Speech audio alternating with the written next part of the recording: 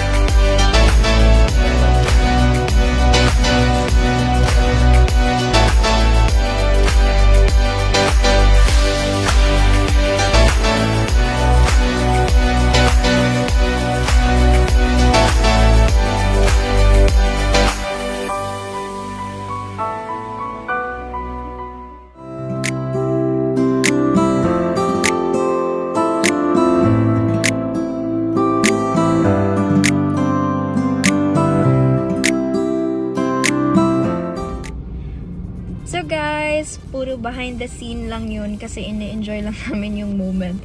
So thank you so much for watching today's vlog. I hope you enjoyed and sana na-inspire ko din kayo na to keep reaching for your dreams and walang imposible kapag may pangarap and kapag may Diyos ka sa buhay. And thank you so much for watching.